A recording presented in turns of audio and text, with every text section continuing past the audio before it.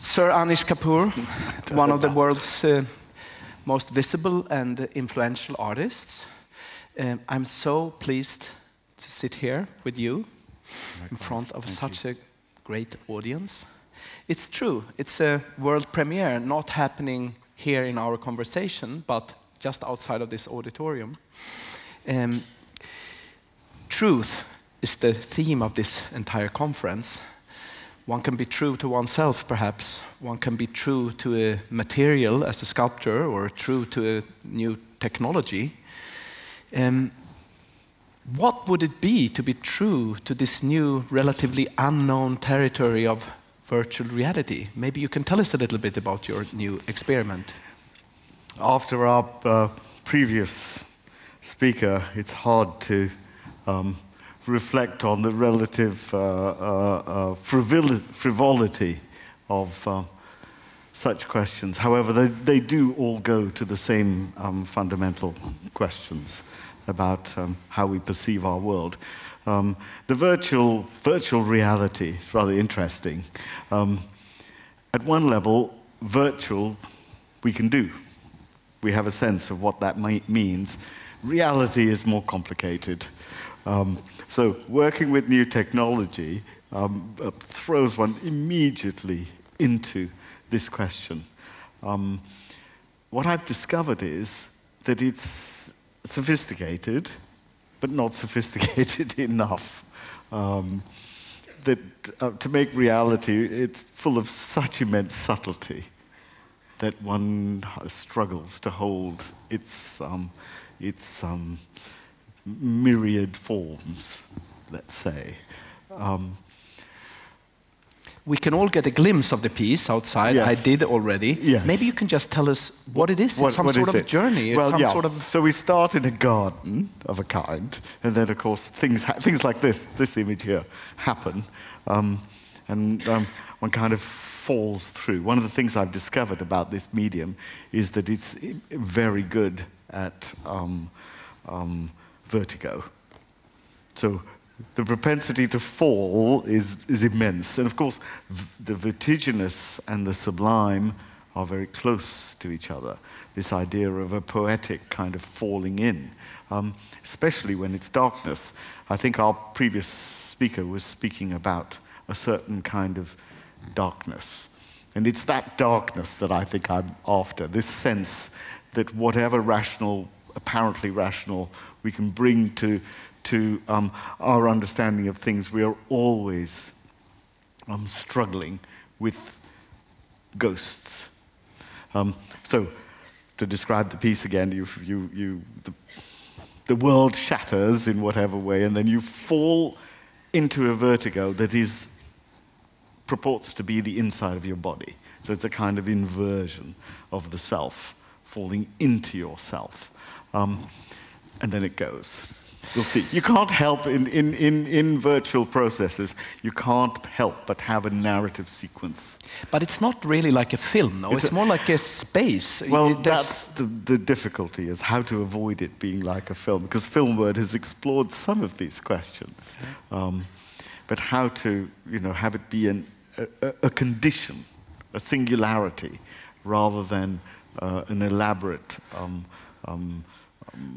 journey, processual journey, narrative journey, in other words. There's a dialogue between the arts and science, and I'm so pleased that you're here because you materialize that dialogue right now. There's also a dialogue between artistic possibilities and new technologies, and it's no exaggeration that the entire field of art changed when film appeared, photography appeared. A few decades later, some decades later, virtual or digital possibilities, the internet. Do you think that VR, AR, all these digital possibilities, do they represent a revolution of that magnitude?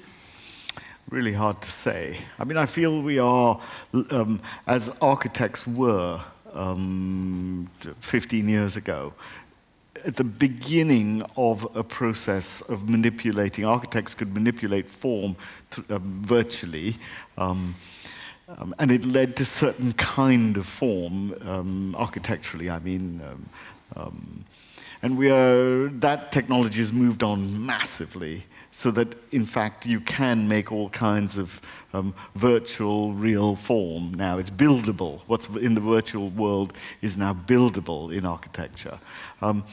Virtual reality, I think, is still it's a kind of infancy. We haven't quite, it isn't sophisticated enough, according to me, to be able to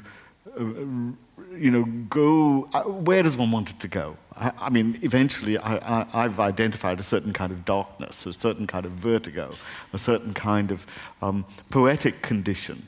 So how do you use a medium in order to go there? Is the medium sophisticated enough? Does it represent, to answer your question more specifically, another version of a new window on seeing, another version of the world?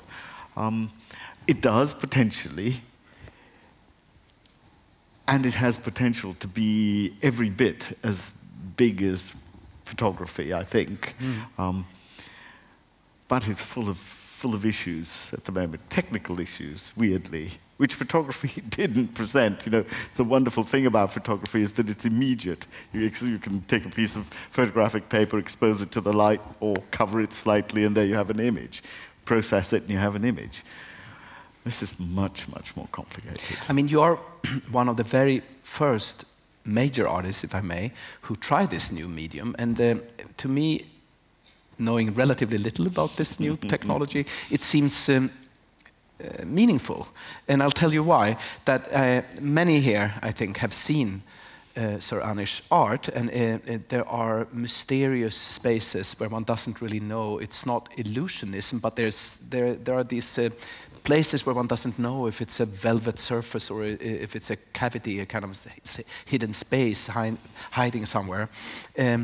It's as if you were already in virtual reality before this technology actually materialized. And I'll put a question now more precisely. Do you think, and you don't only have to talk about yourself, but do you think that art has a kind of prophetic capacity? This sounds very romantic and old-fashioned, but I heard a talk recently where someone said that Emily Bronte's Wuthering Heights, the novel, was actually already a film, although their film didn't exist yet. But she had cinematic ideas. And I have a little bit the feeling that some of your work has virtual reality effects before the technology happened. This is a complicated question, but it is how a do you complicated answer question. it? I don't know. But I do believe that one of the things I've been concerned with over the years is a relationship between materiality and non-materiality. So two-dimensional space and three-dimensional space, or four-dimensional space, if we like.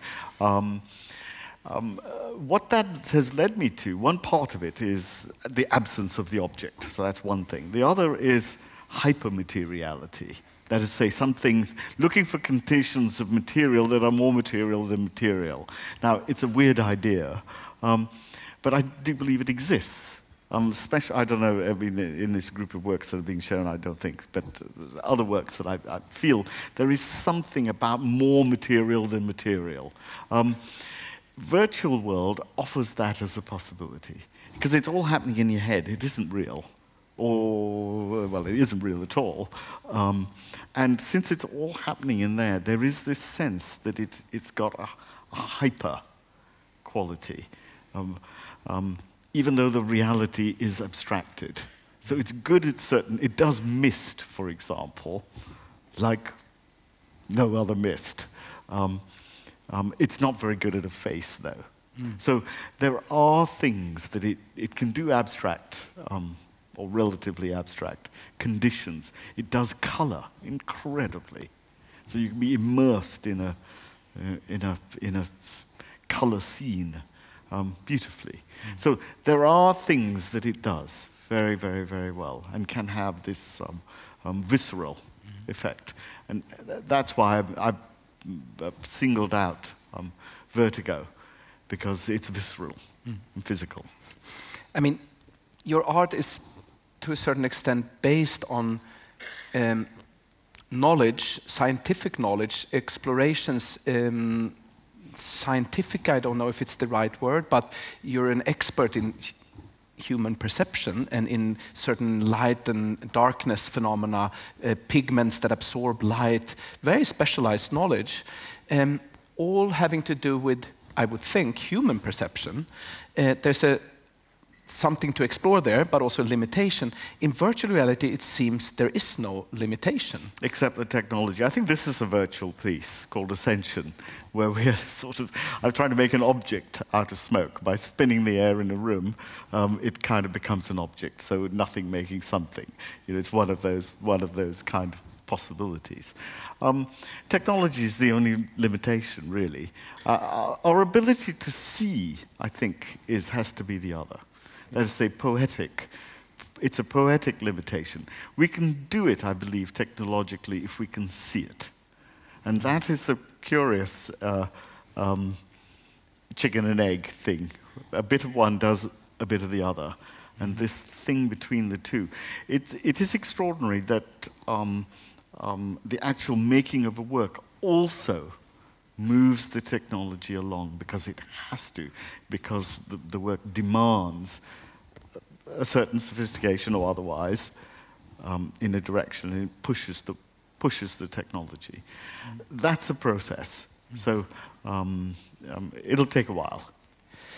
You emphasize that it's poetry, poetics, that is your field, rather than the search for truth. And yet, I know a little bit about how you work in a very sophisticated atelier studio with the people supporting you. Would you say that the artist studio, or your artist studio, is a bit like a laboratory, or a kind of where it's about poetics rather than the search for ultimate truth? I think it is a search for ultimate truth, believe it or not, and it is like a laboratory. I mean, but the experiments are curiously not haphazard. One returns again and again to the same psychic conditions without realizing. You think you're doing something completely different, and then you're back in the same little furrow. One hopes that it's deep enough. The work is to not have 5 great creative years, but to actually keep that process alive, even if it is in a certain area. Keep it going. What does it mean? Being an artist for a short period of time, easy. It's the long term that really counts. This continual belief that somewhere one has to almost remove one's own sense of, I've said it before, as having something to say. One's sense of get yourself out of the way. Then maybe it can happen. Huh. I'm so interested in this dialogue between the art world and the artistic disciplines and science. Therefore, I'm really happy you're here with us.